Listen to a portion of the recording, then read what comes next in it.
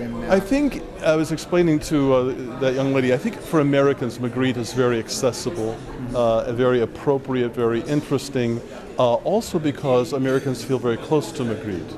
They like both the realism and the surrealism, and they feel naturally attuned to this.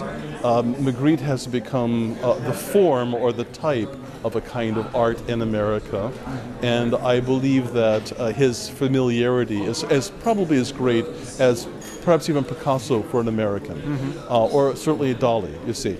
And it's rather, the disconnect is to make the Americans understand that Magritte is Belgian. They don't know. They don't know that Jacques Brel is Belgian. They don't know that Hercule Poirot is Belgian. They don't know that the Smurfs, which are very popular in America, are Belgian. So the trick is to actually educate Americans to what Belgian is, what is given. You know, they play a saxophone and don't know that's Belgian. So, you know, our job is to make sure that Americans understand there's a connection there, you know.